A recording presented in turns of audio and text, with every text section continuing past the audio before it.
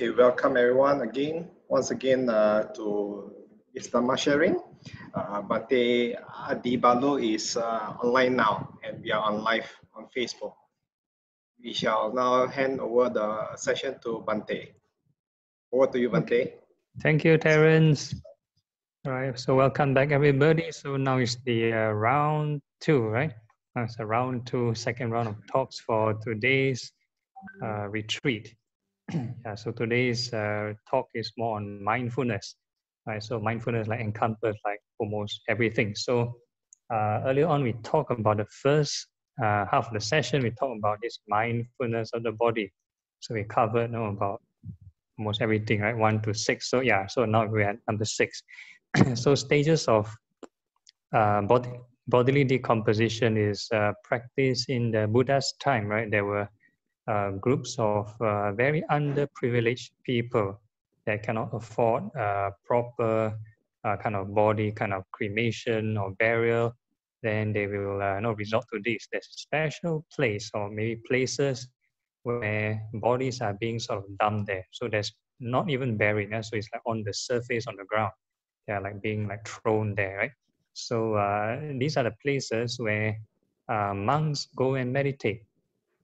Right, the Buddha even encouraged monks to go and sit down there and observe the bodies, right? So they observe. So one day I will become like that. So there's a kind of reflection. So there are, if I'm not wrong, maybe 9 stages. Yeah, 9 stages of bodily decomposition from a fresh corpse all the way, rotten all the way until it becomes skeleton and bones, right? So this is the 9 stages you can see from the diagram.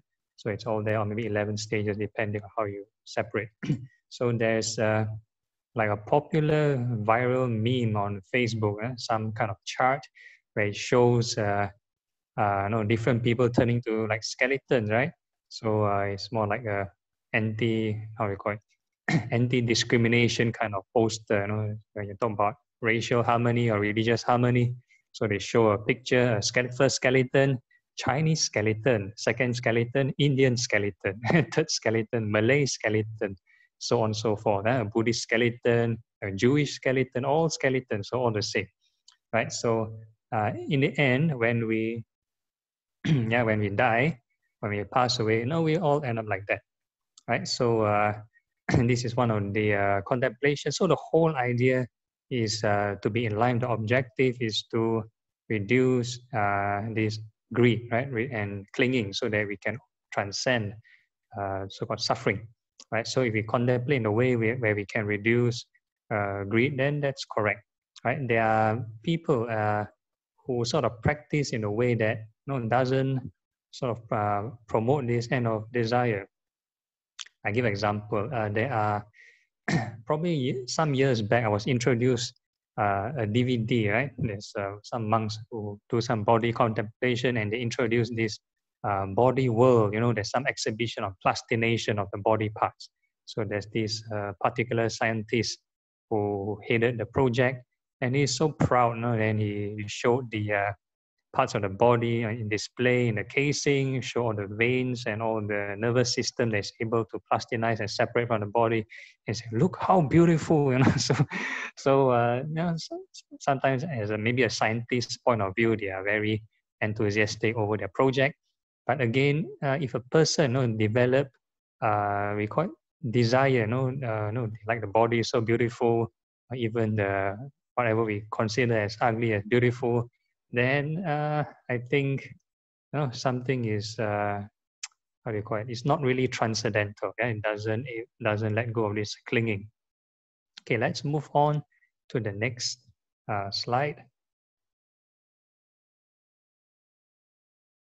Terence. Okay. Yep. So this is the what we call a stock formula, right? So okay, I believe most of you have listened to music. So like in most music or any music, there's like a verse and there's a chorus, right? So this is something like the chorus of the sutta, like the chorus of the sutta. That means this verse, this particular phrase will be sort of repeated every time the Buddha mentioned something. So after he mentioned this mindfulness of breathing, then you have this chorus, right? After he mentioned mindfulness of the four postures, then he mentioned this again. So total 6 times, right? So like almost everything you mentioned this. So so I'm going to sort of read through. In this way, he remains focused internally and externally on the body in and of itself. So the first phrase it means, first sentence it means, you can be mindful of your body internally. That means your own body, right? This is internally.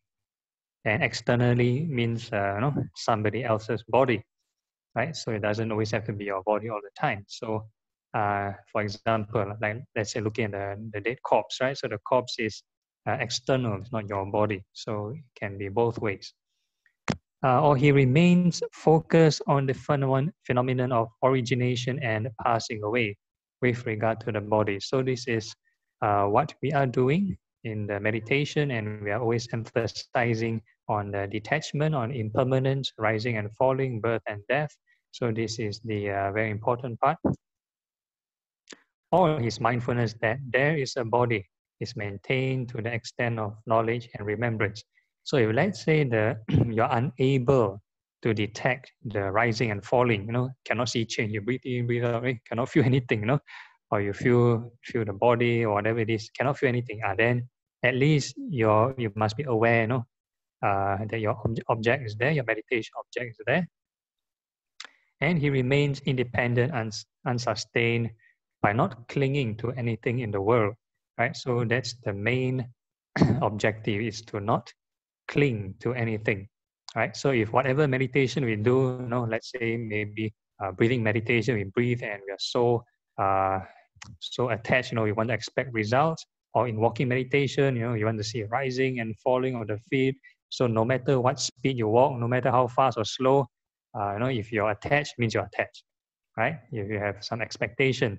So same thing, if you're too under motivated, you walk slow also can fall asleep, walk fast also can fall asleep. So there are such things happening. So it's the frame of mind. So I emphasize on the frame of mind, the detachment, on the right thoughts, on this rising and passing away, right? So if we do not do this, then it becomes like ordinary breathing. Anybody can breathe. Everybody breathes, right? So what's the difference between ordinary kind of breathing and this right mindfulness kind of breathing, right? So it's the mental kind of framework. Similarly, when we think of the body, look at the body parts. Any medical student, any maybe Chinese medicine, they do acupuncture, they study the chart, or the meridian points, they study on the body, right? So their agenda and the goal is also very different, right? From let's say a meditator. So similarly with the other kinds of meditation, right? So this is the chorus, very important. And same thing when we talk about mindfulness of feelings and the rest, this thing will pop up again. So this is very important. So if a particular verse keep popping up over and over and over again, that means it's trying to say it's very important. Okay, next. Okay, next is this mindfulness of feelings, right? So feelings, normally we say there are 3 kinds of feelings. There's some even extend to 108. Yeah, but for practical reasons, we just stick to 3, right? So they are painful feeling, pleasant feeling, neither painful nor pleasant. That means a neutral feeling. So it can occur physically, in your body, or even mentally. You can imagine, make it up, right? So these are different aspects of feelings. 3 kinds of feelings physically, 3 kinds mentally. So again, similarly, after this particular portion, then they repeat this stock phrase, stock formula, or we call it chorus. Okay, next.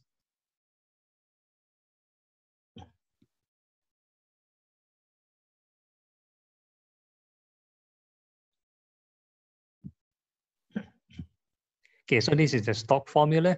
So in this way, he remains focused internally and externally on feelings in and of itself, right? So sometimes it's got to do with translation. When we talk about feelings here, again, defined as pleasant, unpleasant, or neutral feeling, right? So it's not the kind where you see the drama show, oh, I have feelings, you know, I have feelings for you, that kind of stuff. So it is not that kind of feelings, nothing to do with the romantic kind of definition, but this feeling is got to do with a general classification, right? Either it's painful or unpleasant, or pleasant means something pleasurable, nice, yeah, or neutral. That means neither pleasure nor painful kind of feeling. So this is a very general, so it can extend to, let's say, if a person were to feel the four elements, you know, the earth, fire, wind, water, whatever it is in the body, the temperature, warm or cold, you know, can be cozy, can be a nice feeling. It can be also unpleasant feeling if it's too hot, right, until you feel uncomfortable and perspiring. So, no, these are the very general kind of classifications. So a person can be mindful internally, that means within your body, and externally. So this is a very interesting concept externally. How can a person be mindful externally? So this one has got to do with some EQ or sensitivity of the mind, right? So if a person is more sensitive, they can sometimes feel, you know, somebody is maybe not happy, somebody is angry, right? So you can, at least you're aware, mindful of external, somebody else's feeling, right? So this is the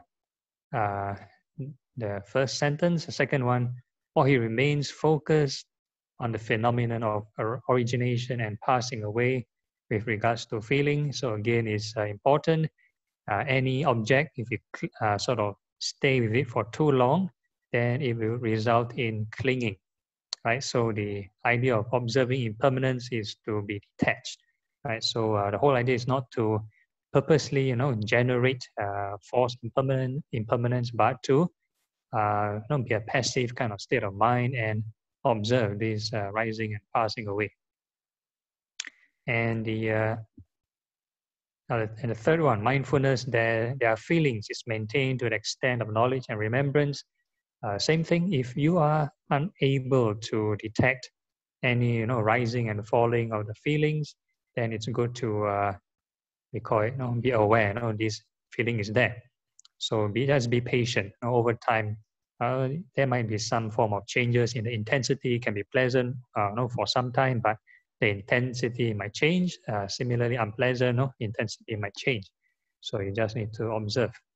And he remains independent and stay not clinging, right, to this any kind of phenomenon.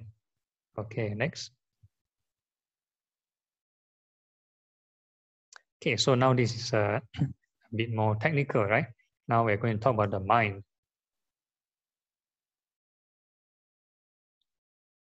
So while he's clicking on and on, okay, one more. Okay, yeah. So these are we call it the various states of mind. Sometimes we can even call it different kind of emotions and different kind of cognitive processes of the mind and different cognitive functions. So the first one, the mind has no passion or without passion. That means a greedy mind or non-greedy mind. So the whole idea is to be aware of them. Interestingly, in this particular practice, right, it's to sort of observe in a passive way when you talk about mindfulness, right? There are other meditation objects which are, we call it to counter this passion or counter this aversion, right? So there are some meditation objects which are more proactive in eliminating them. So when you talk about just being mindful, just observe the state of mind, then we have to be a passive observer. So even a greedy mind it arises, and sometimes it may not stay. So if we observe it with the proper framework, this emotion won't last, right? So our hormones in the body, they are secreted. They are meant to not last. right? They have certain sort of duration. Similarly, aversion and without aversion. So same thing, anger. The person has anger and on without aversion, the mind without aversion. So it can be a mind of loving kindness or neutral state of mind. Right. So similarly, when a person is angry, if let's say you are already practicing this form of mindfulness for a long time, then it might be habitual for you to just observe, how this emotion arise, and you can let it linger there. Then you just we quite don't react, right? Then this emotion will fade away. Let's say for beginners, right? I would encourage loving kindness. It's more proactive in sort of reducing or overcoming this aversion. So this is another kind of practice. And the next one, delusion. Right, so a mind deluded and without deluded. So deluded can be very deep topic. So in short, delusion means a belief in a permanent kind of self. That means believing that the ego is permanent, right?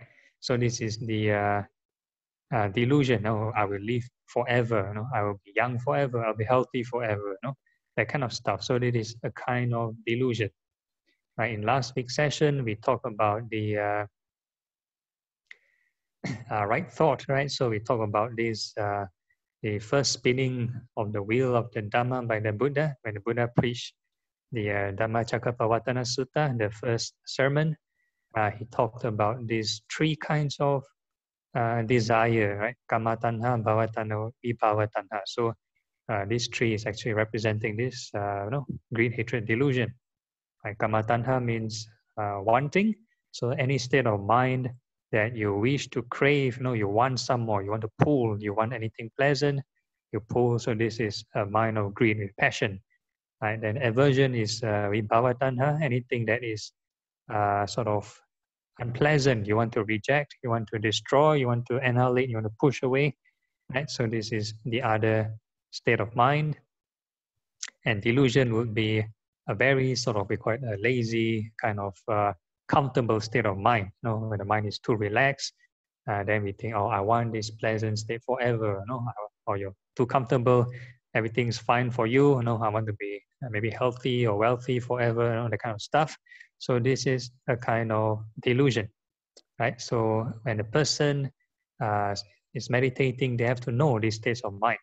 So how to tell, whether you have this greed, hatred, delusion? So in the first part of the practical session, we talk about this asubha practice, when the first thing of the hair, for example. So the first instruction is to tell you wish the hair well and happy, right? So this is the first instruction of the meditation. So before you wish the hair well and happy, so that is the state of mind that might contain aversion. So once you wish the mind well and happy, and the mind is able to calm down, right? Then that is a mind sort of at least without aversion for that moment. So this is for you to differentiate later. Yeah, in the practical session, it's good to observe. Right? Before I talk about this, these things also happen, but just that you never take note, right? Now you now you know more terms, more jargons, more stuff, then more things to look out for. Okay, so same thing without passion, right? So before I give the instruction, that the hair is impermanent, you go through birth and death, right? Then you think, the hair is forever, so this is a kind of delusion.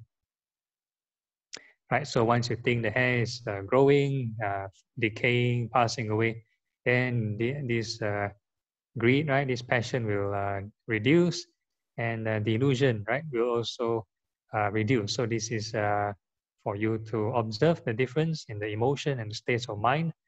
And eventually, I also add another question, right? Is this hair truly yours?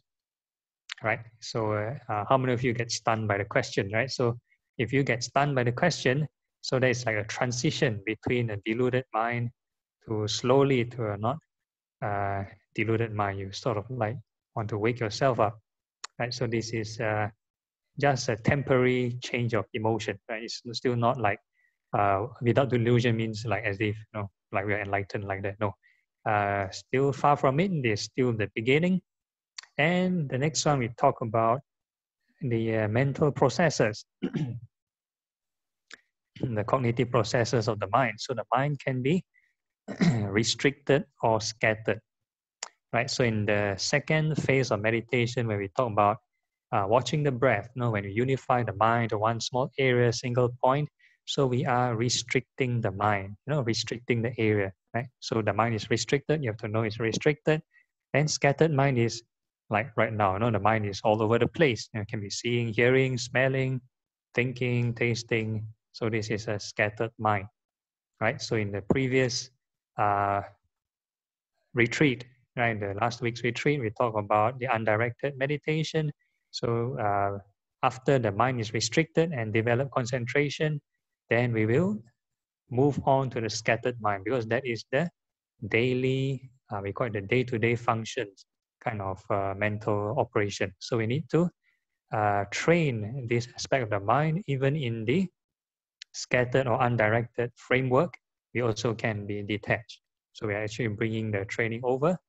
Then enlarge, not enlarge, right? So this one is the loving kindness part, no? When we talk about we wish one area well and happy, so this is slowly enlarging the loving kindness, no? You feel the house, feel the world with loving kindness, enlarging the mind. So not enlarged, so it's that's before you radiate loving kindness, so that's not the that's the unenlarged mind. And surpass, unsurpassed. So this one is like your own best score. So you know yourself. I don't know, your mind has it. No, what's the best peaceful state you have? Or what is the most pleasant and peaceful state you ever had? So does it surpass it yet? Yeah. So this one is for your own personal record. Of course, there's another interpretation. No, surpass. Whether is it a Arya mind or a non-Arya mind? That's another interpretation, right? So that again is we might talk about it later. Yeah, it's under the Dhamma, mindfulness of the Dhamma. Then the next one is concentrated, not concentrated. So again, let's say when a person is practicing samatha meditation, right? So whether the mind is concentrated. So last week's session, we talked about various kinds of concentration, yeah, concentration from the jhanas, concentration from visualization, the light nimitta, there's another kind of concentration.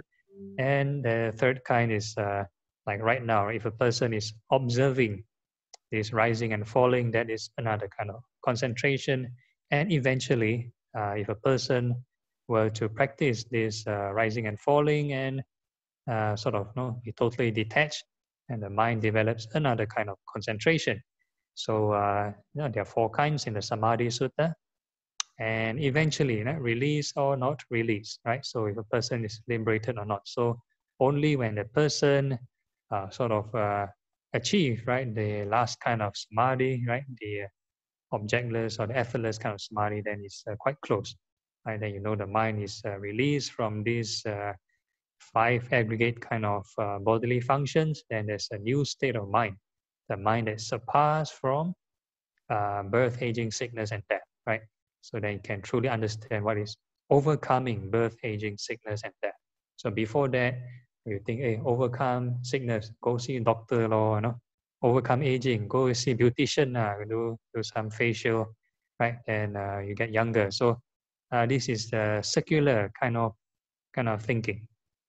So of course, yeah, these are a few kind of explanations. It can get very technical. I don't want to talk about these the Abhidhamma version of the various kind of consciousness. So this is the various states of mind in the Satipatthana Sutta, right? Many, many states of mind already. Okay, let me talk the next slide, please.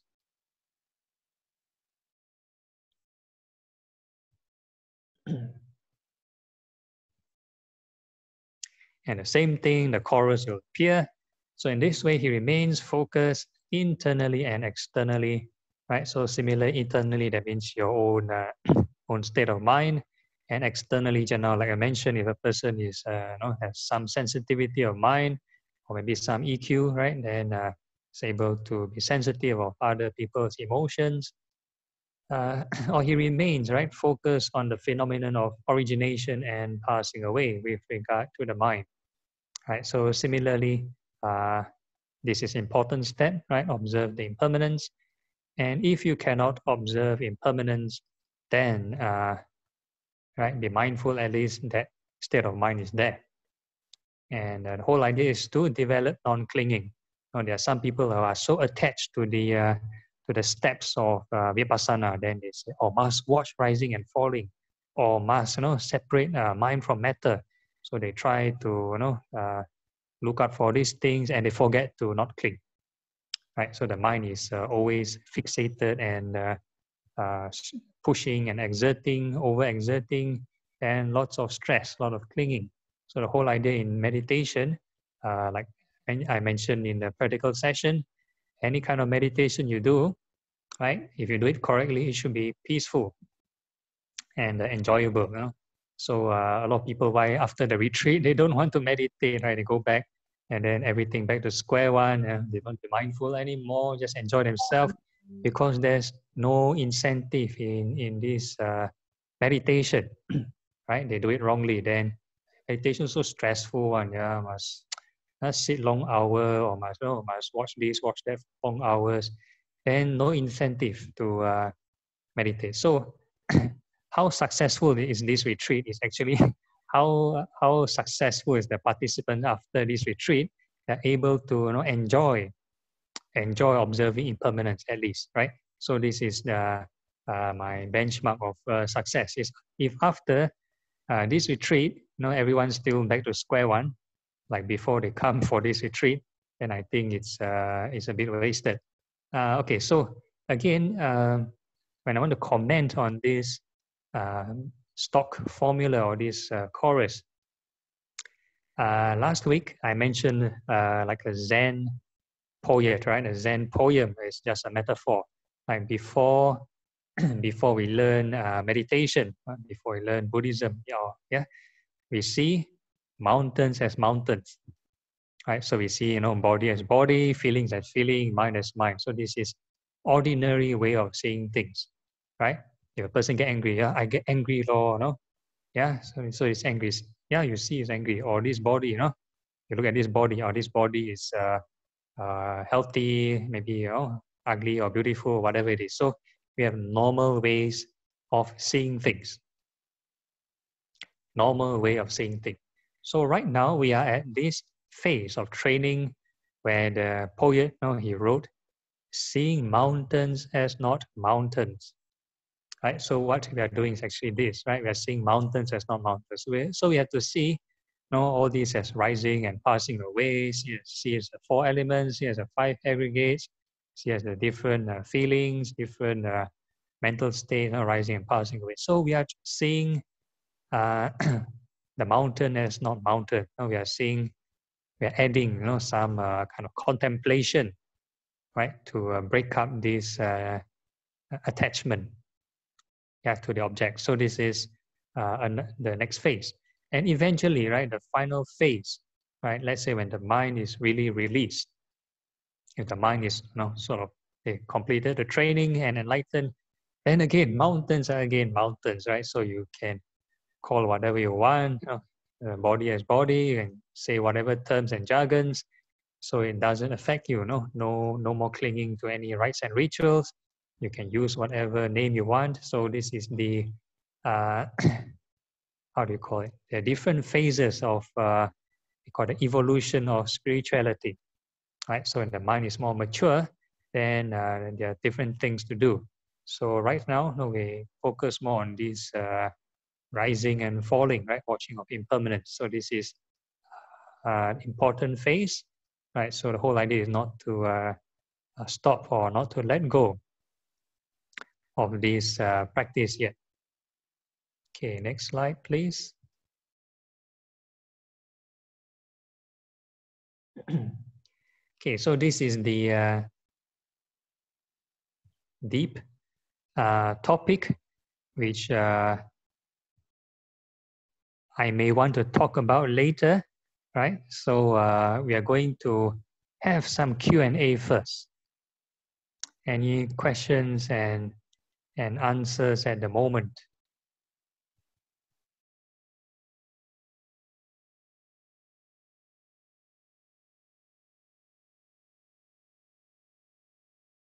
Any questions, right? Now you all have question, you all can unmute yourself and ask Bante. I think the previous video, there's some comments and questions on the Facebook.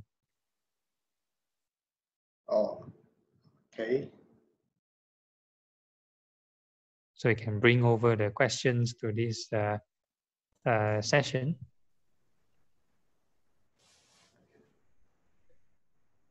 Terence, maybe you would like to show video for the participants so Bante will know who is speaking.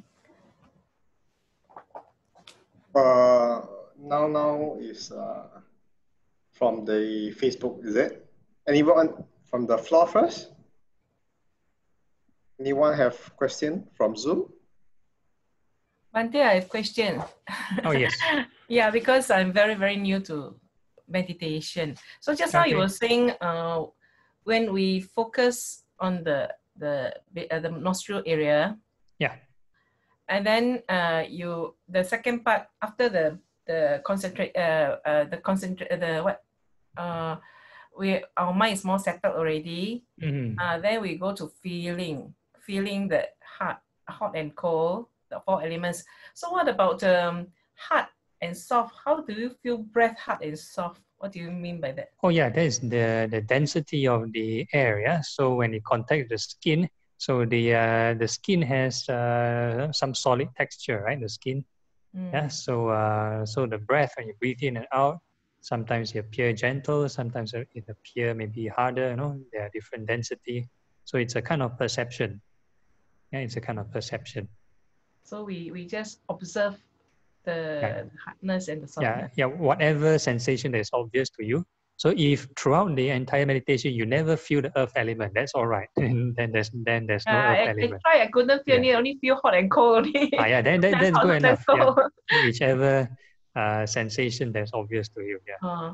But it's we're only focusing on this nostril area, not on the whole body, right? Not on the hardness of the skin. If we are doing the samatha practice, yes, yeah. If we are just trying to develop this one-pointedness of the mind, yeah. So the smaller the area, actually, the better. Lesser distraction. Yeah. So any other kinds of distraction, maybe your certain part of the body, maybe the neck itchy or the backside pain, or whatever. So all these we ignore, right? How do we know when it's itchy? Fresh, right? Yeah. If the mind tends to run to those areas, then we sort of bring the mind back.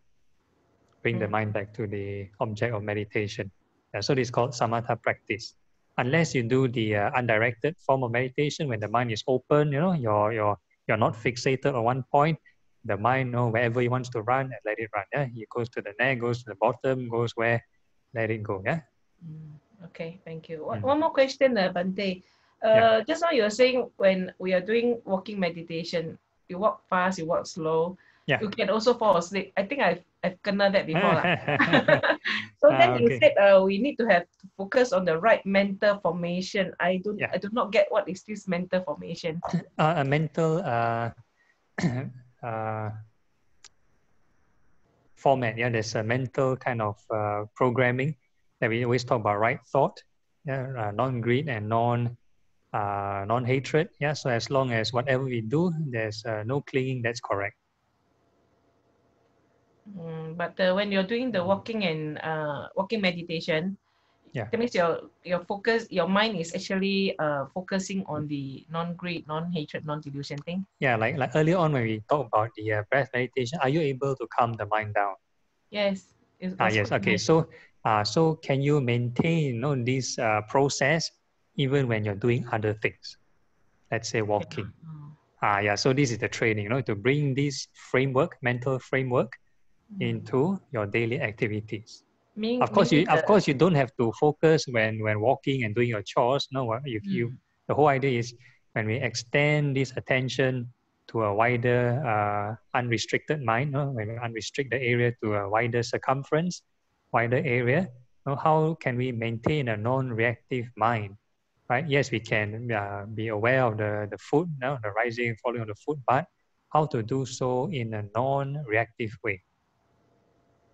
But when I went to learn this meditation, they asked us to like up, forward, down, keep concentrating on that. So so your mind is actually talking to the foot in a way, right? That you're up, you're correct, forward, down. So the whole idea is to observe, these how do you call it, impermanence, and also the loving kindness kind of framework, the state of mind, so that whenever you move, whatever speed you move, if fast or slow, or however, you can split up into many different steps when you walk, right? Whichever way you do it, then it doesn't have clinging. No, it still can maintain peace. Right? The whole idea, the objective is to reach a non-clinging mind, right? So eventually we call it, some people call it a passive observer, right? So the more passive, the better, right? Non-reactive, right? So if let's say a person does not have this framework, doesn't have this framework of watching impermanence and having loving kindness to settle down desire, then they can straight away, just straight away start do the walking. Then it's no different from teaching a child just do walking. Then they think it's just acting only lah, just play in learning miming or whatever. Then they just walk. Yeah, so no different. Right? So the whole idea is to have the right thought, the understanding must be correct. Yeah, then you can do whatever step you want. Okay, thank you. One more thing is when you were saying we inhale, we wish the breath well, and then when we exhale, happy. Yeah. Is there a phrase for this? Like they may all the hair be well, may all the hair be happy. But for breath, how do we phrase it? Oh, just one word. Breathe in. When you breathe in at time, just say well. Breathe out at time, happy. Oh, no need. Because sometimes by the time you already breathe out already. Yeah, correct. Sometimes there might be a shortness of breath. Yeah, so you cannot finish a long sentence. You just maybe one word will do. Well, happy. Well, happy. Yeah. Okay, that's great. Thank you very much. Yeah, no problem. Yeah. Okay. Anyone else? Before I bring up the FP questions from FP.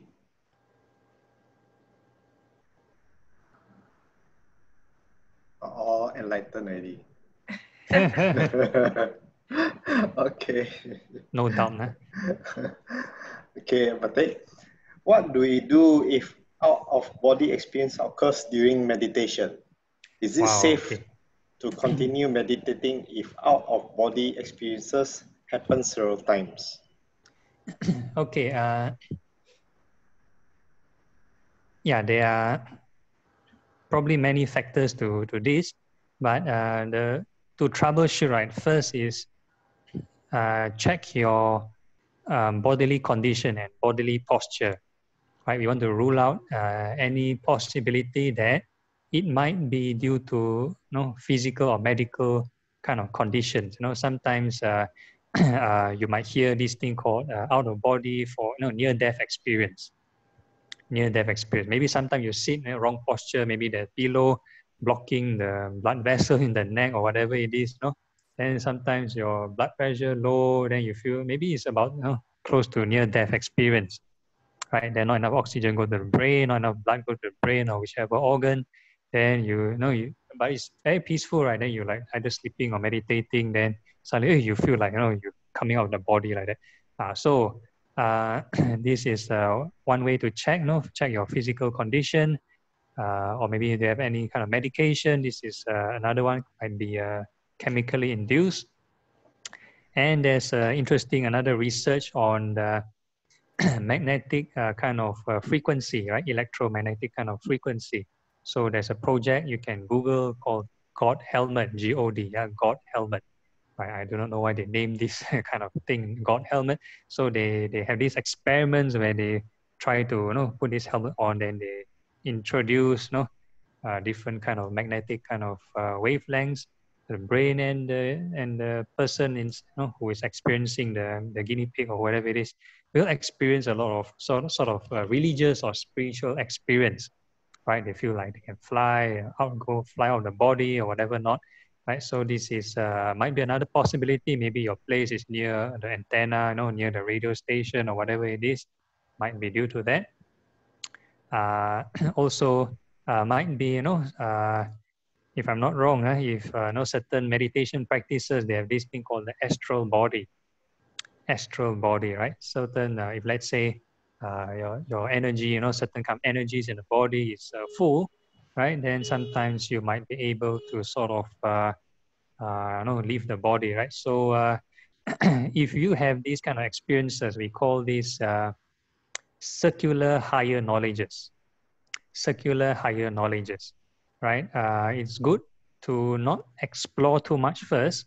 That means if you are sort of wandering out of the body, right? Not to, you know, try to, you know, go to heaven, go to hell, go and explore too much, right? We call this, you know, you want to kepo and have extra knowledge. If you are well developed in, let's say, samadhi, then of course you're safe. You know, you go up, go down, at least you have certain kind of protection, right? If you are not well developed in your virtue, your merit, and your concentration, you go up, you cannot kidnap, or go down, cannot kidnap, then, you know, then you get into trouble, right? So yeah, so this is the issue. So some Westerners, they call this alien abduction, right? Alien abduction. So sometimes, you know, they feel this mind body gets, you know, levitated, go up, and go into spacecraft and whatever not. So there are some accounts of this. So yeah, there are many people have different perception on it. Okay, so the whole idea is if you have this experience first, no, do a bodily check to rule out any kind of physical no, danger or kind of health issues. Then the next is if you happen to sort of, you know, everything's okay and you're sort of able to leave, you know, leave the body, right? The whole idea is come back to your meditation object. Right? If let's say you're watching the breath, come back to the breath. If you're doing chanting, come back to the chanting. Yep.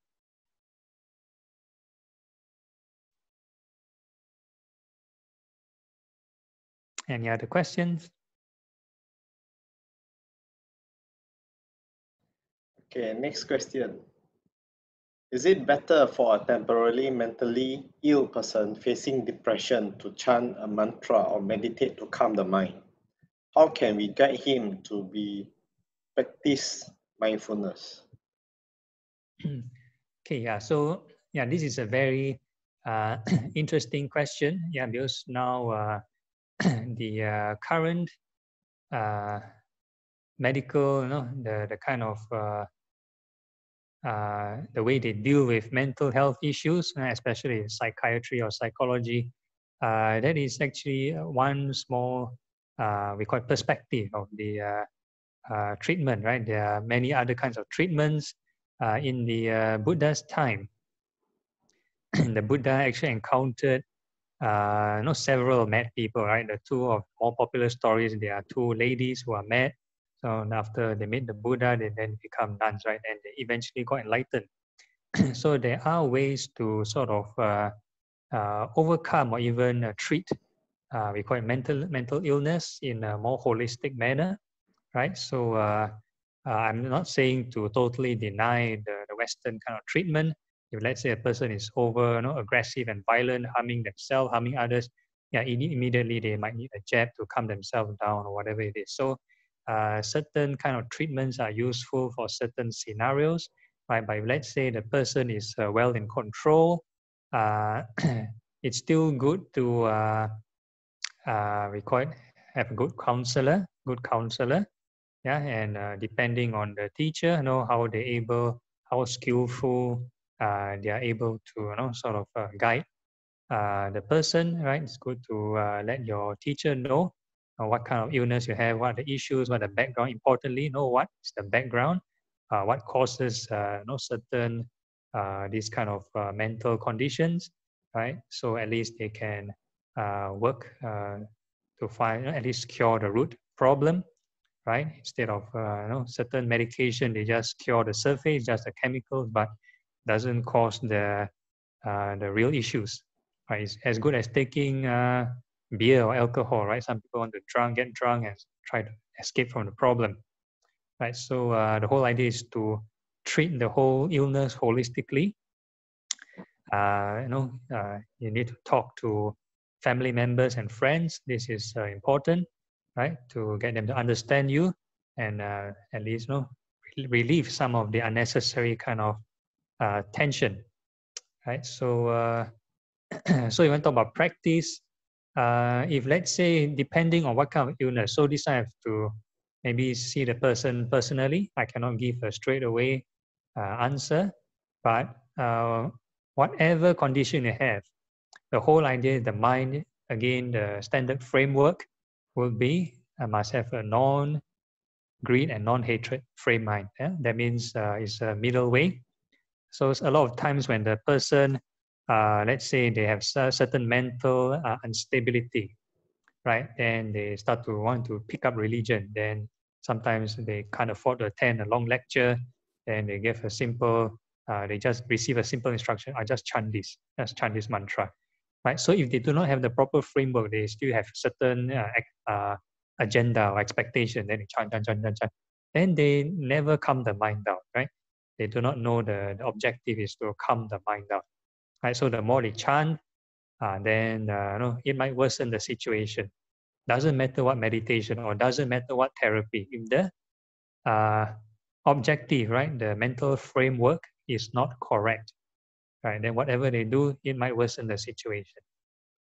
So the whole idea is to have a proper talk through, right? That means have a proper understanding before you carry out any form of treatment or therapy or whatever, meditation. Yeah. Okay. Next, why is it difficult to let go of pleasant feelings, even though we do not crave or refuse to cling to pleasant feelings? How can nothing and being aware of the present feelings help our mind not to be attached? Yeah, okay, this is a very good question. So if let's say the mind hasn't developed this equanimity, right, either through jhanic kind of equanimity or vipassana kind of equanimity, then yes, you have difficulty uh, being detached from sense stimuli, right? Be it pleasant or unpleasant kind of feeling, right? From your seeing, hearing, smelling, thinking, tasting, touching, from all your sense experiences. So whatever that is pleasant, the mind will naturally cling on to the next best feeling, right? Next best feeling. So if you do not have maybe a samatha base or even a vipassana base, then it's easily to cling on to this sense sphere kind of pleasure, and then you slowly fantasize and make a movie out of it. So this is the normal way of things happening around all the time, right? So requires some practice and training to develop, have more foundation, right? Okay, next.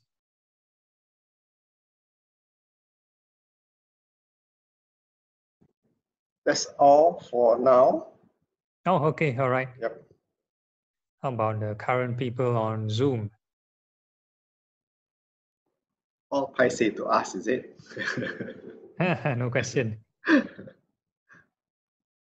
Okay, if there are no questions, then we can proceed on, yeah, with the guided meditation, right? So this one, since we talked about because more time, so yeah, this will be the time to do the practical session, right? Okay, so you find a comfortable posture again, upright posture.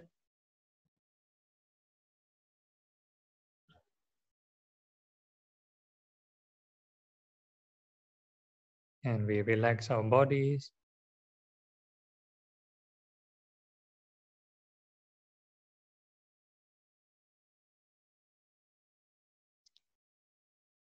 And then we can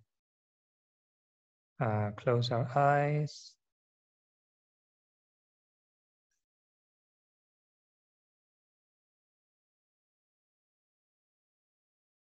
Give you some time to adjust your body. So again, because this is a live stream, and sort of a large audience if people are viewing it. So again, if I give instructions, it will be a sort of average or mean timing.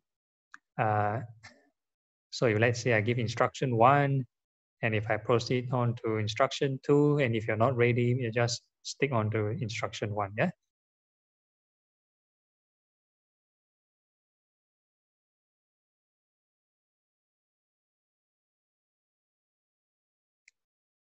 Okay, right, so I see everyone is seated, and then we can start with again the several steps of meditation. So we are going to start to feel, right? Feel the sensations from head to toe. Yeah, early on we talked about the breath, right? The 4 elements, earth, fire, wind, water. So now we start to feel from the head and slowly sweep the attention down all the way to the your feet. Take your time when you sweep. Any sensation you feel in your head, right? It can be the 4 elements, earth, hard and soft kind of sensations, wind, fast and slow movements, water, moist and dry, fire, warm and cold, right? So any sensation you feel, there's no need to try to adjust them or try to block them or try to get rid of them.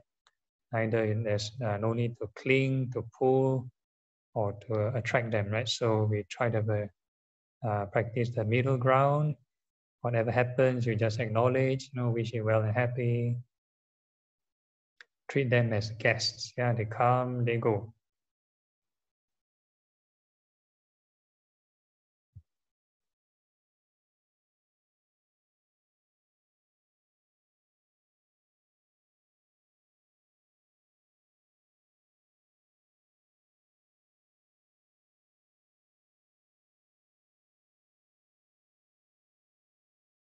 And then down to your neck area.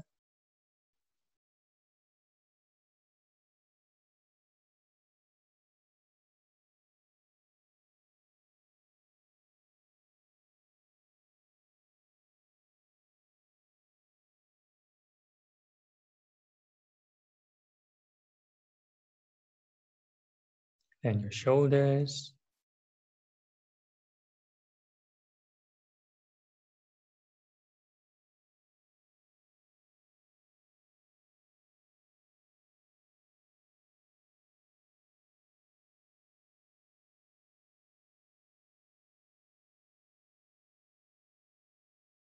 And your left arm.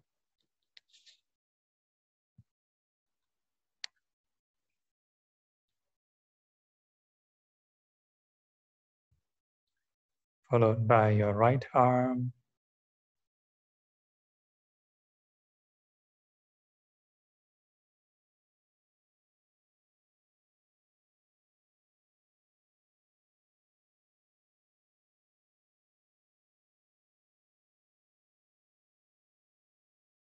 Then down to your chest, torso area, your chest.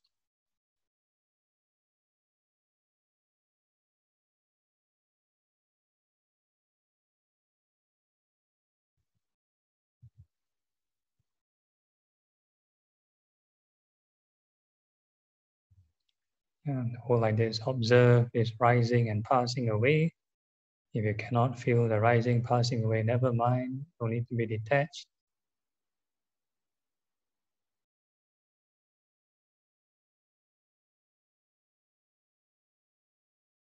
And then down to abdomen area.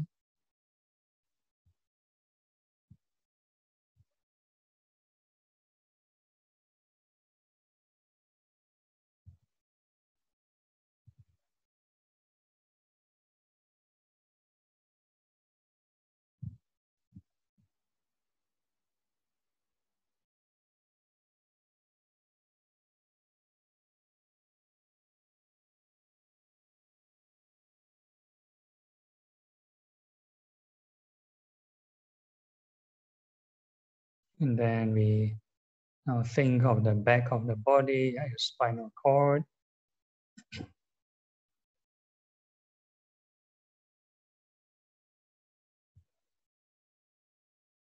Your shoulder blades.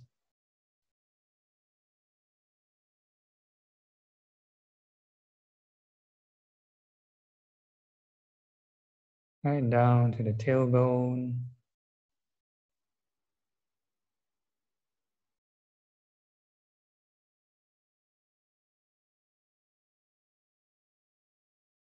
Right, wish every sensation well and happy.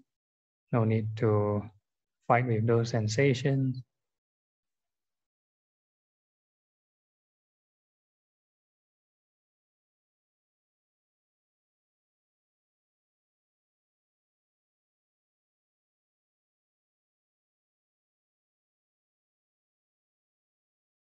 And then your hip region, and your pelvis region.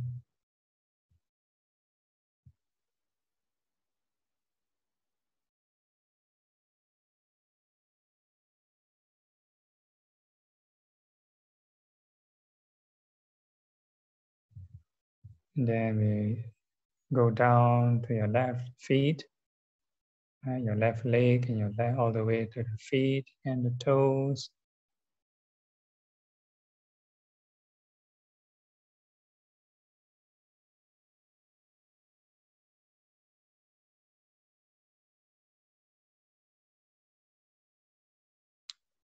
And then your right leg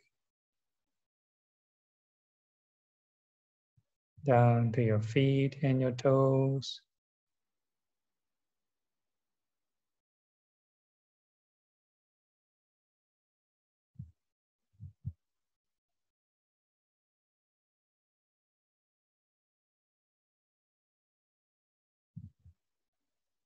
And we wish all these parts of the body well and happy.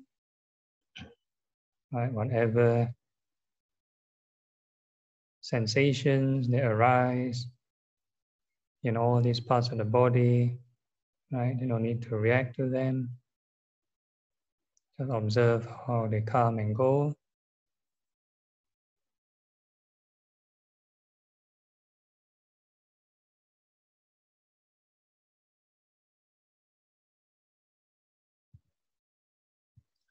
Okay, then next we come back to the breath again, right? So instead of thinking of the whole body, then we zoom in, right? Like this Zoom session, we zoom in to below the nostril, above the upper lip.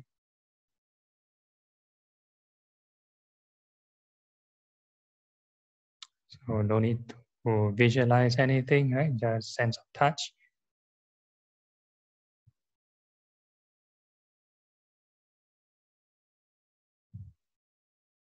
So don't coerce or force the mind there.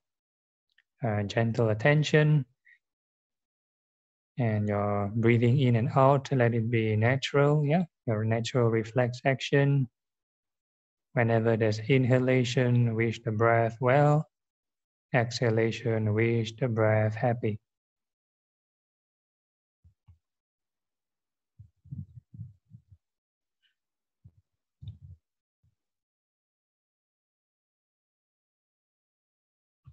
So I give the example, right? If a person practice this samatha or one-pointedness kind of practice,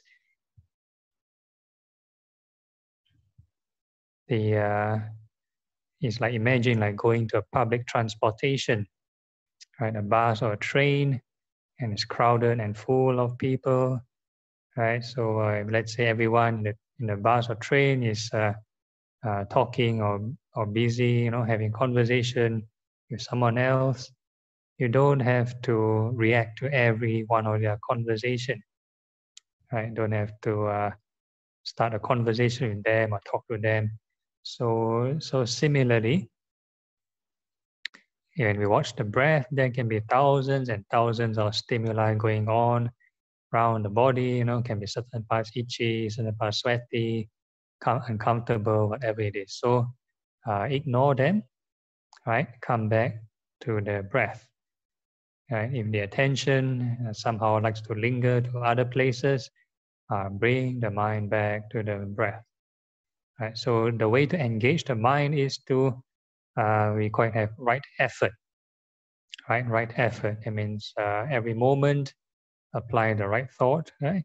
You breathe in well, breathe out happy. It's not just for 1 second and you stop. Right? You have to keep on doing it.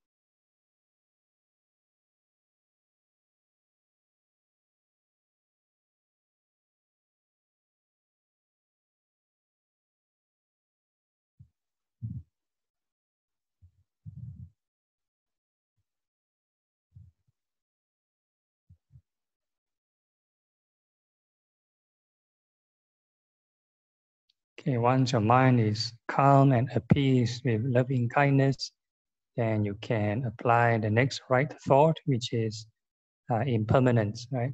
Thoughts of non-greed.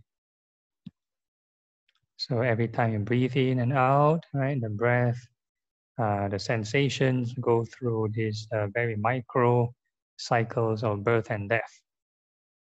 So you need to observe the changes of the 4 elements in your breath.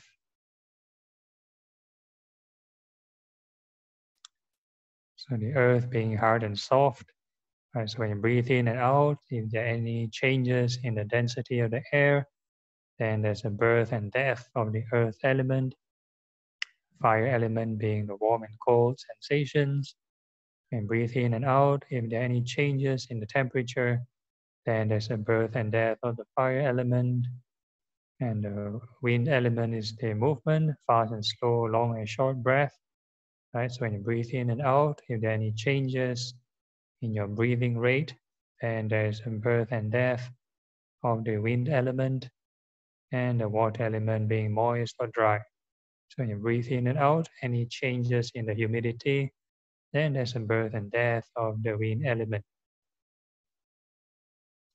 Right, so like I mentioned again, there's no need to purposely generate those sensations. When you feel the attention at the one point below the nostril, whichever sensation that is most obvious to you, then you just take note, right, of this rising and passing away. This is very important so that the mind can be detached, right, with impermanence. So when the mind doesn't cling, it will settle down as a result.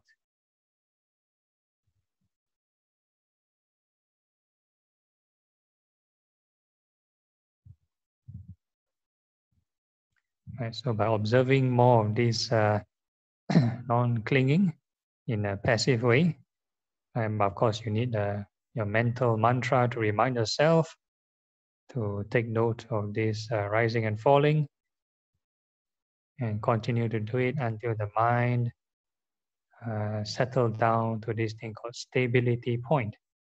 That means the mind settle until it cannot settle further.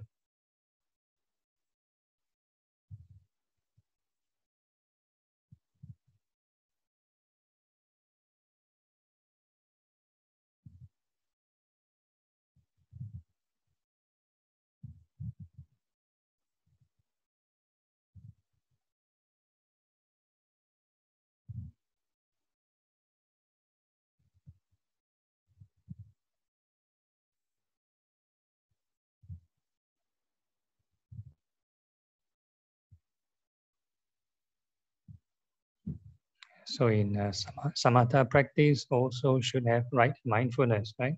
As stated in the this mindfulness in states of mind.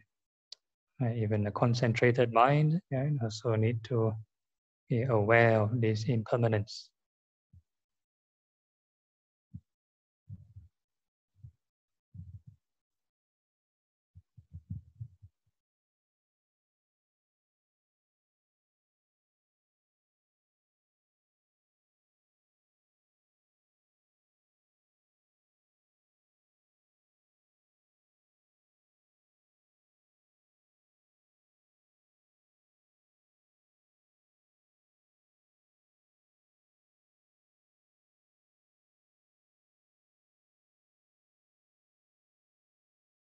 Okay, once the mind is relatively stable, right, I think it's very settled, then you can quite familiarize yourself with this base point.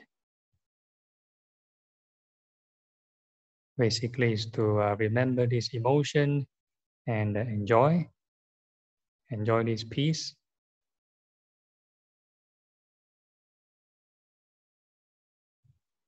And not forgetting to be mindful of the impermanence, the rising and passing away of the breath.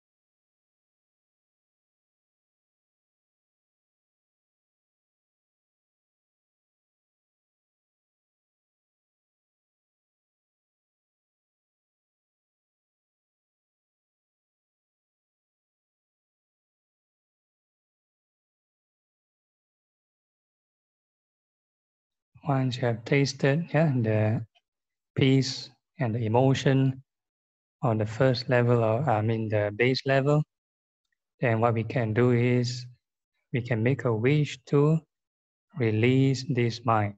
May I let go of this mind, just like a child letting go of a balloon.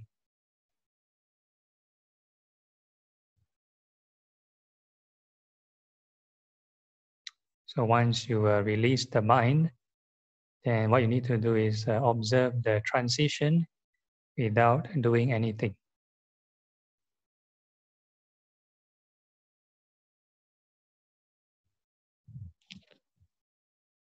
Right? Observe the change of emotion.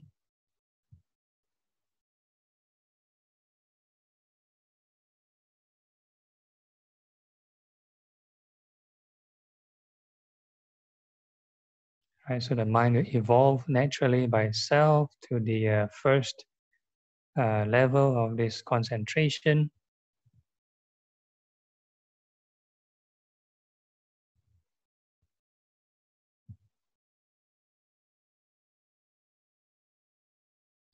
Right? So when the mind has reached the first level, right, these pleasant emotions should manifest. Right? You should be able to detect or observe these pleasant emotions. So you just, if you're doing it correctly, then be mindful of this emotion, and simultaneously be mindful of the impermanence of the breath, right, to help the mind settle down.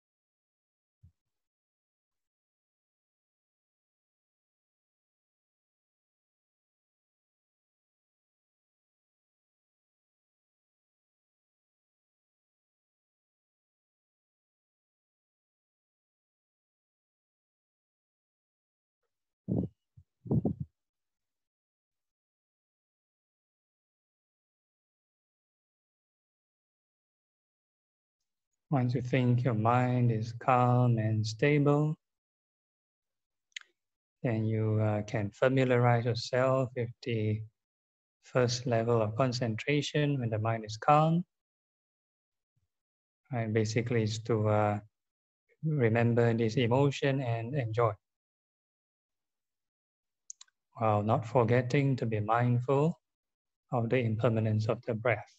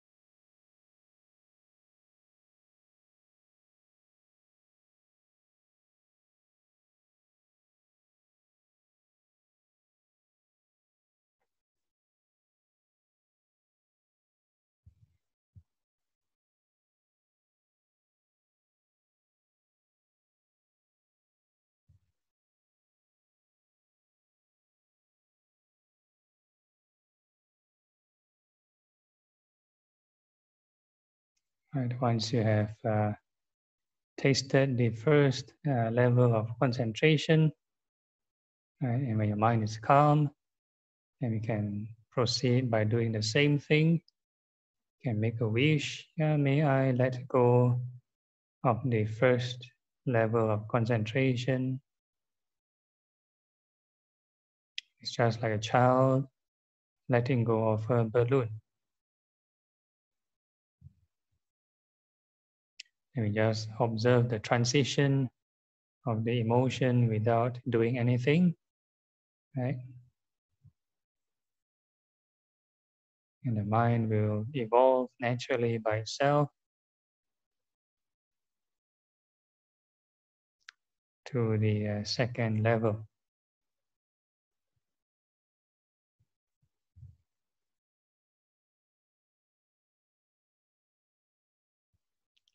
So once the mind has reached the second level, a new kind of pleasant emotion should manifest. So you just be mindful of this emotion and simultaneously be mindful of the impermanence of the breath.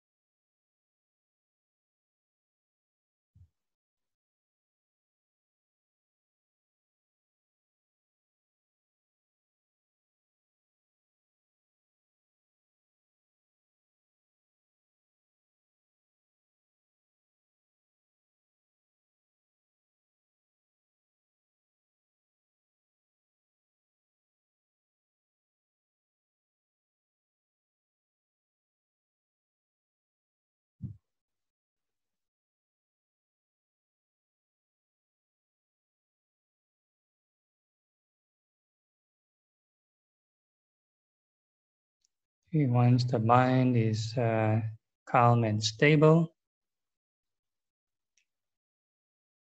right, then you can familiarize yourself with the second level of concentration. And basically, it's to remember this emotion and also enjoy yourself in it, and not forgetting to be mindful of the impermanence of the breath.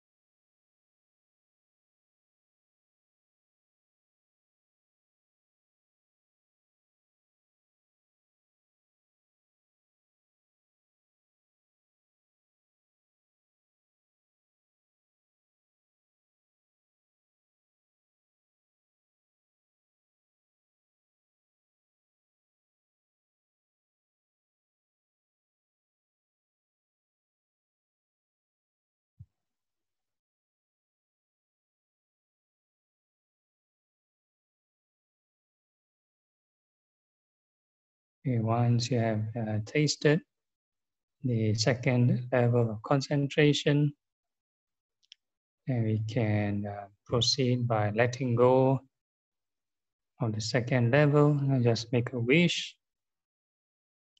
Yeah, may I let go of the second level of concentration, right? Just like a child letting go of a balloon.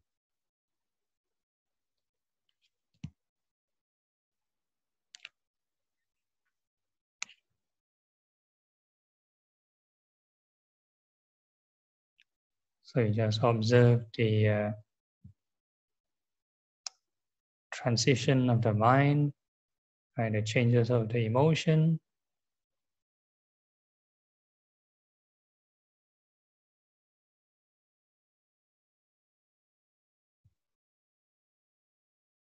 And once you release the mind should evolve naturally by itself.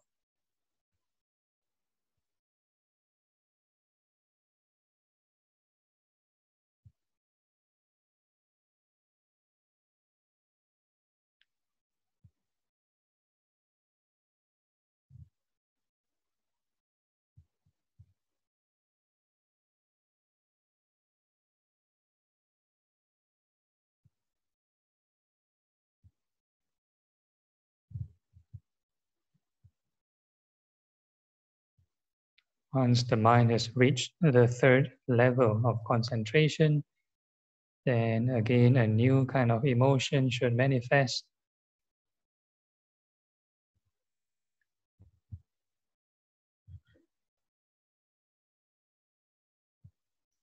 So be mindful of this pleasant emotion, and simultaneously be mindful of the impermanence of the breath until the mind settles down.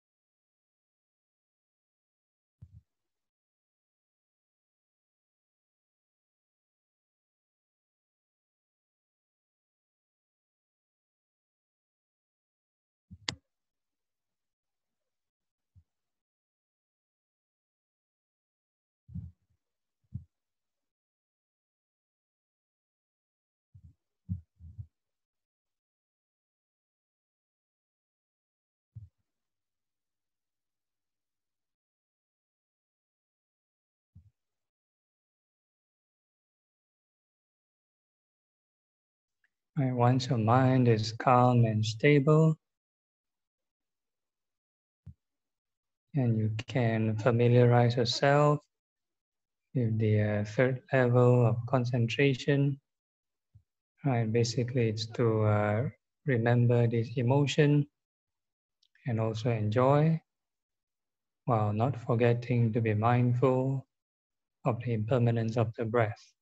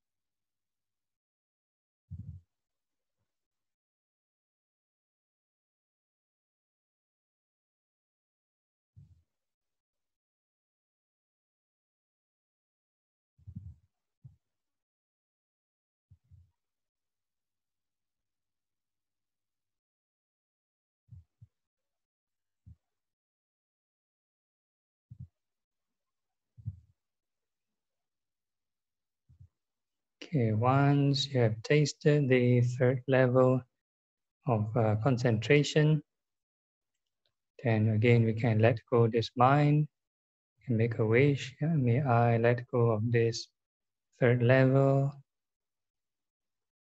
just like a child letting go of a balloon. You just sit back and observe the change of emotion, the transition of the mind.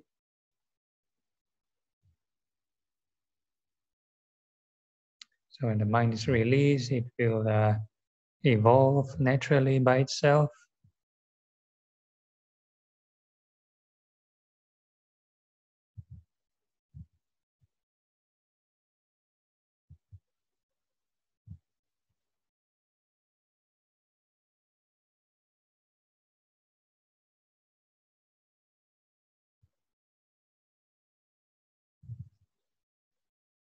So for those who already joined in from right from the beginning and followed all the steps correctly, right? If you are at the fourth level, and if you do it correctly, then the emotion should be equanimity, right? There's no more pleasure, no more happiness, no more joy. So it's kind of a new kind of emotion, right? And you just be aware of this emotion while simultaneously be mindful of the impermanence of the breath to let the mind settle down.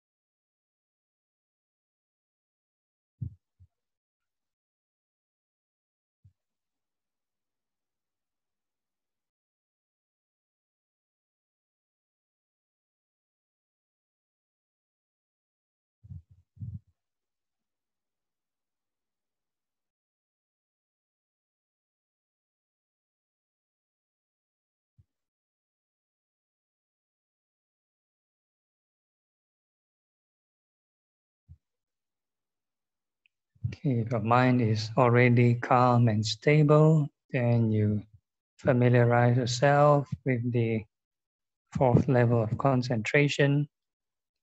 Right? Basically, it's just to remember this emotion and enjoy yourself in it, while not forgetting to be mindful of the impermanence of the breath.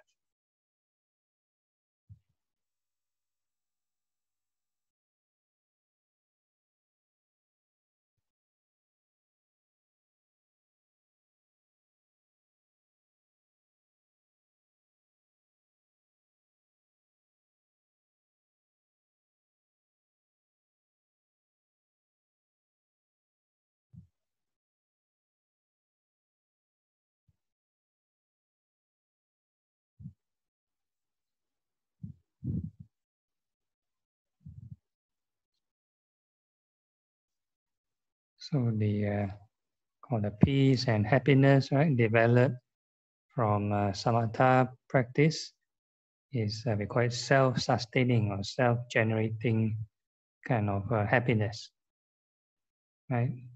The sense sphere, right, kind of impressions. Earlier on, there's a question, right? Whatever nice form, nice sound, nice smell, so on and so forth, right? These are worldly kind of happiness. So the mind tends to run around. So with this, it gives the mind an incentive to go inward.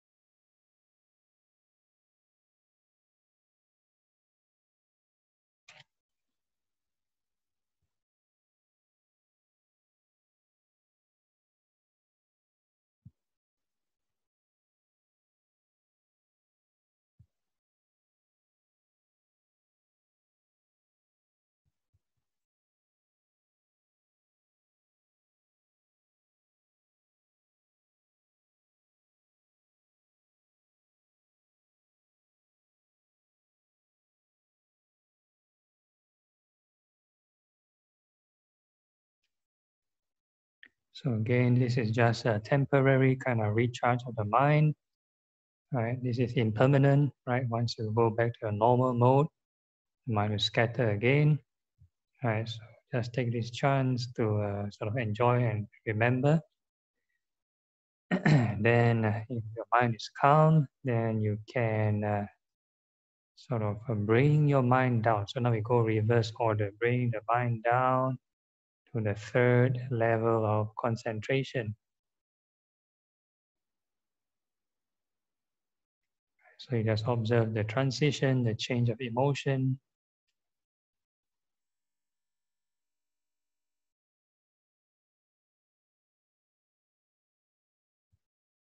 And be mindful of the impermanence of the breath.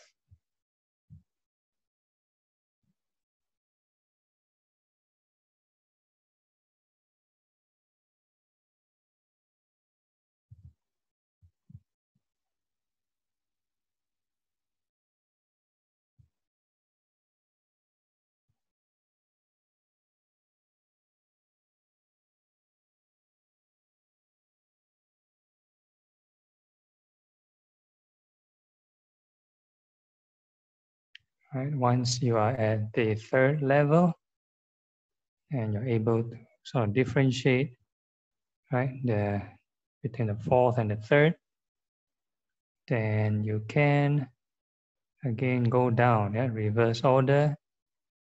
May I go down to the second level of concentration.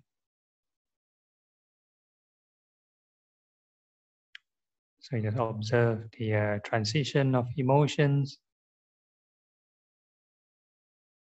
and be mindful of the impermanence of the breath.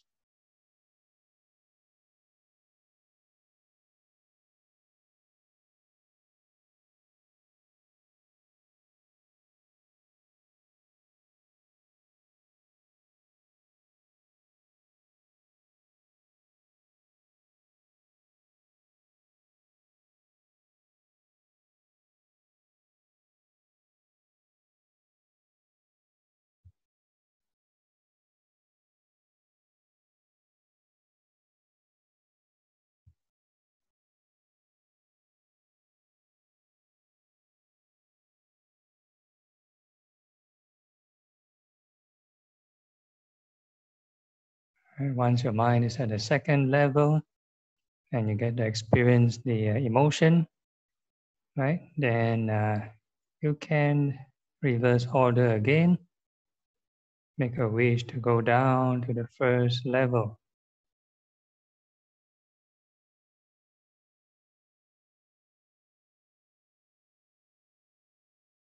So just observe the transition of emotion when the mind goes down. And at the same time, be mindful of the impermanence of the breath.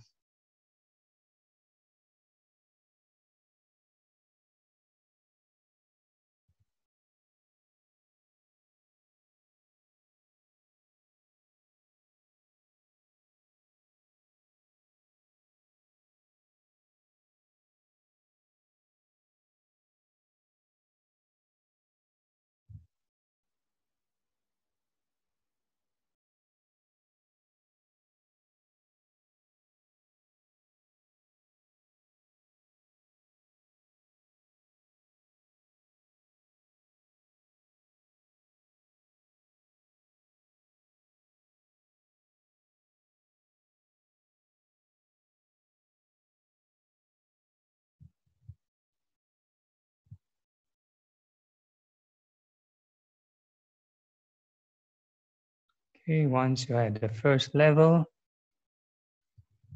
and you experience the transition, then you can make another wish to go down back to the base point, right, back to ground zero.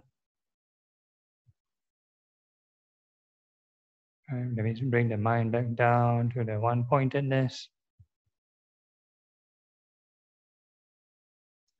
So while observing the change of emotion, and you can be mindful of the impermanence of the breath.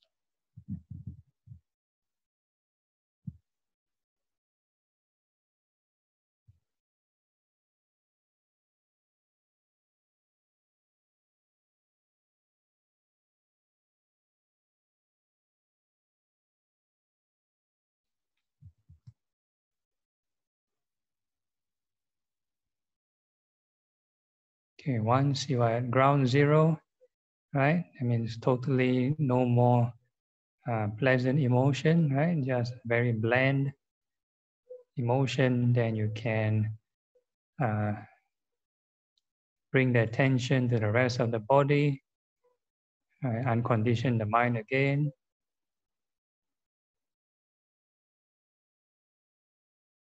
Feel your fingers, feel your toes.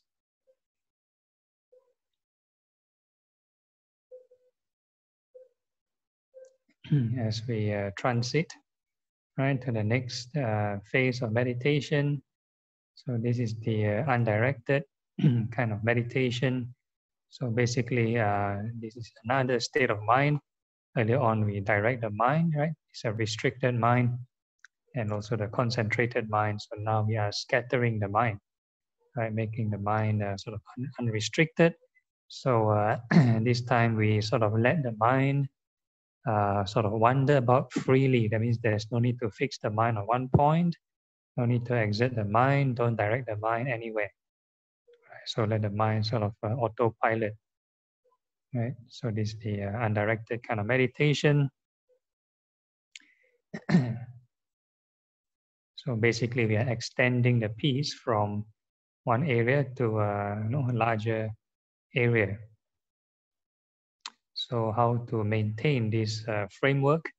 So when the mind loves to wander around, your job is just to we call it do contact tracing, right? Do contact tracing. So your this mind or your attention can move around through 6 senses, six points of contact, right? Your eye, ear, nose, tongue, body, mind.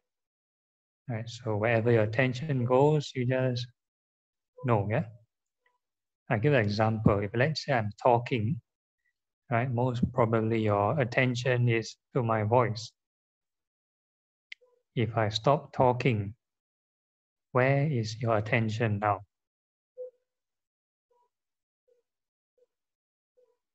Right, so every moment you have to keep track, right? Where is your attention? Where is your attention? Where is your attention?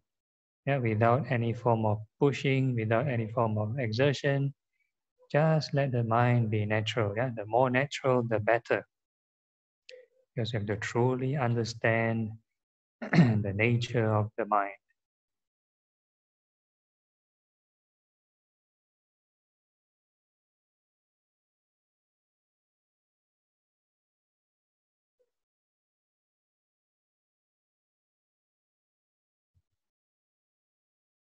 So why are we trying to observe this attention, right? Because this attention is the sort of the lens to our experience to the world, right? Our ups and downs, or our sorrows and happiness and pain, all comes from this experience through this attention. We call it the 5 aggregates, yeah? 5 aggregates.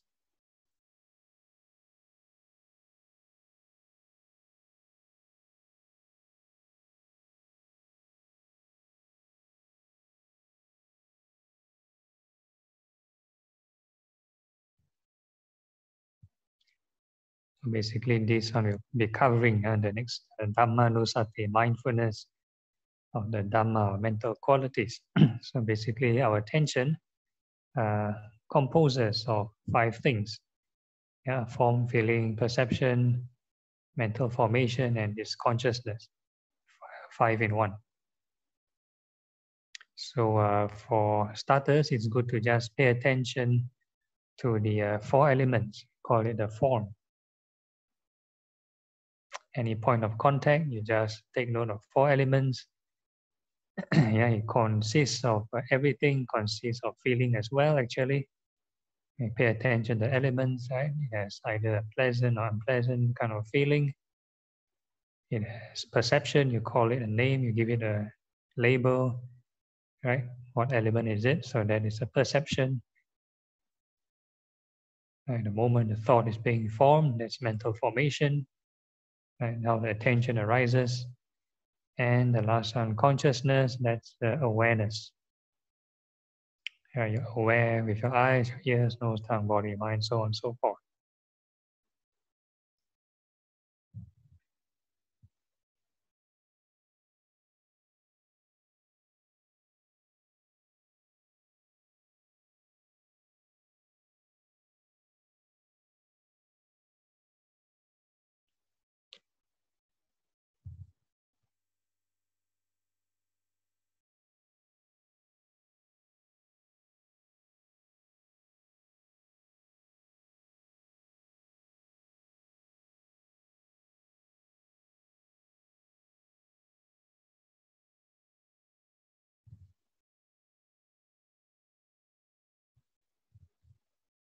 So the whole idea is to maintain a passive kind of mind.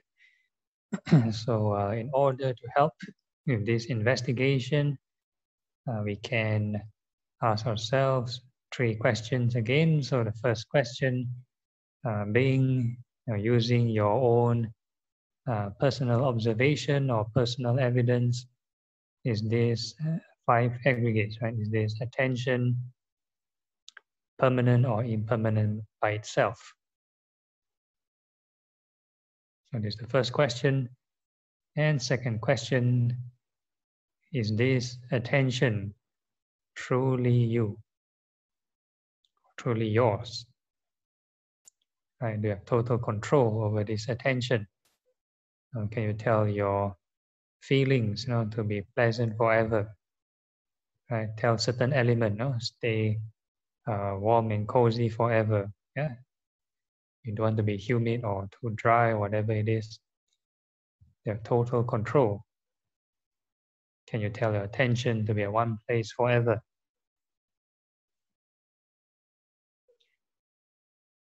And the next question, the third question would be, right? If you try to exert control this attention, will there be suffering? Will there be tension? Will there be stress? Right. So the end goal is always in the right mindfulness is to have non-clinging, overcome stress, overcome suffering, right?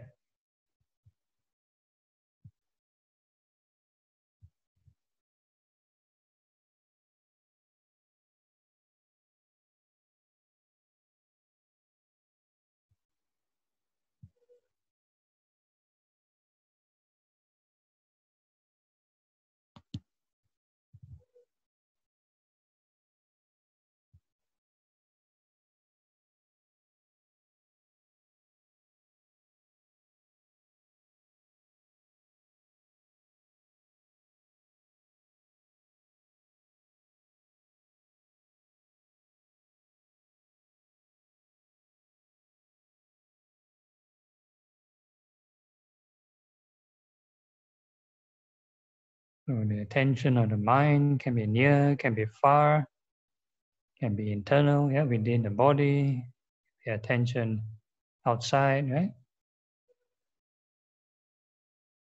And attention can be anywhere, anytime.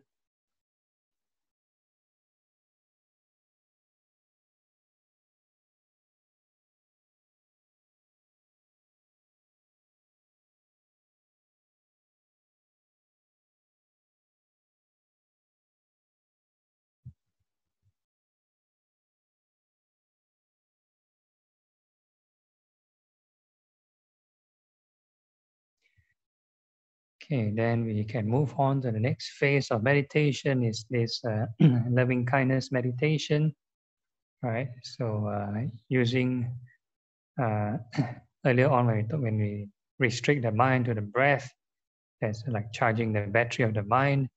And when we undirect the mind, right? So it's like spending battery. So now we learn how to conserve battery, right? Conserve these some of the samatha, some of the energy being built. So we're going to use directional kind of meditation, and we're going to wish may all beings in front be well and happy.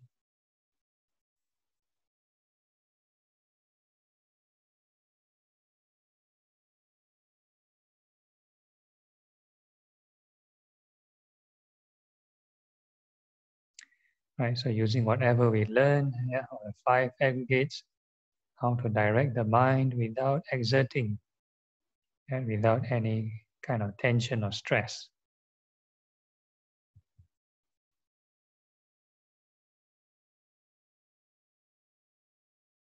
And then we come back to ourselves. Next, we wish all beings behind, right, be well and happy.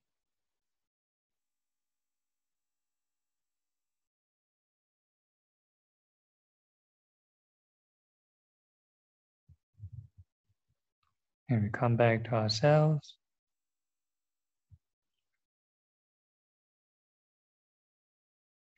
And then we wish all beings on the left, may they be well and happy.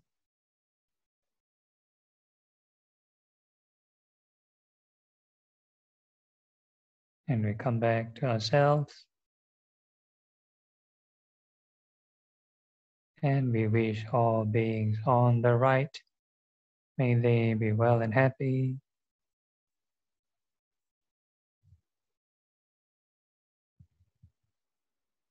And we come back to ourselves.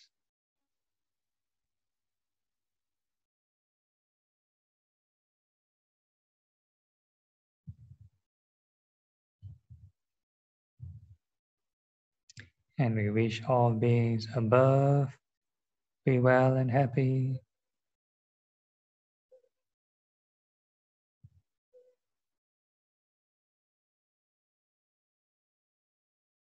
And then we come back to ourselves.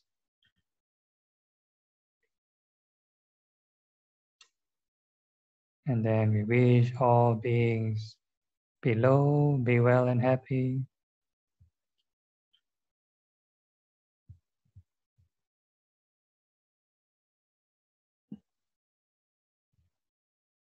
And we come back to ourselves.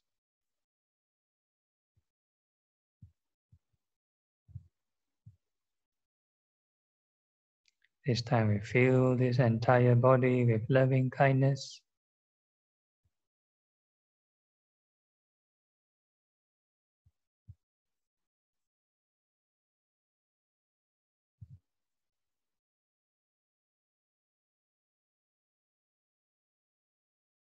From head to toe, we wish every part of the body well and happy.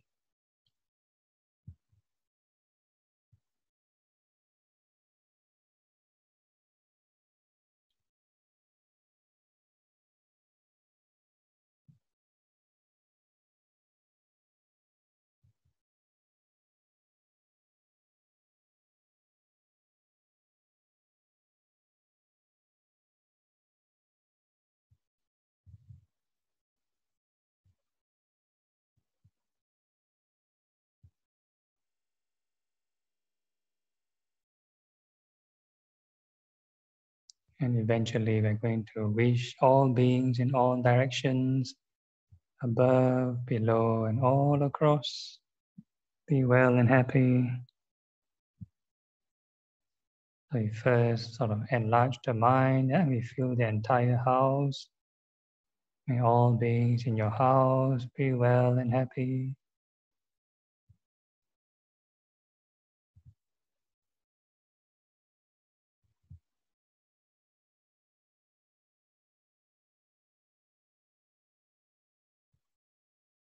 And then we can extend the loving kindness to the neighborhood. All beings in your neighborhood, be well and happy.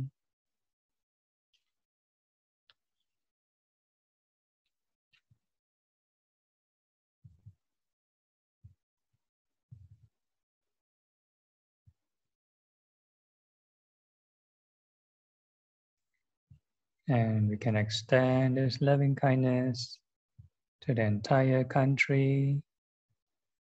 May all beings in the country be well and happy.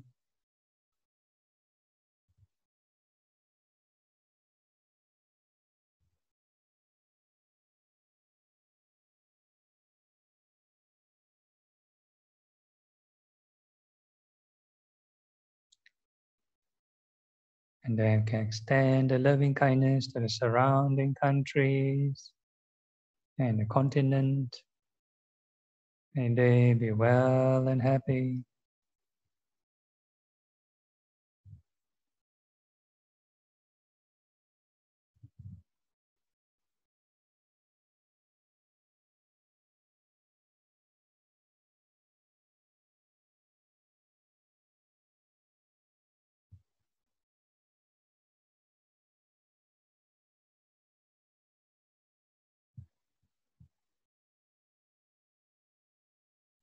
And we extend the loving kindness to the entire planet.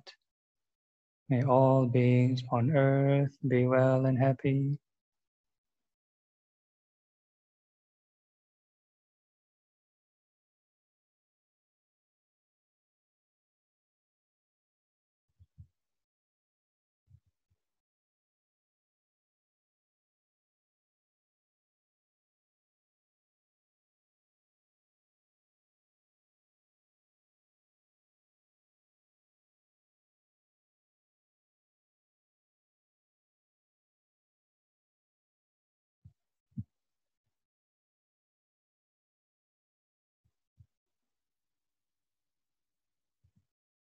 And we can extend the loving kindness to all beings in the universe.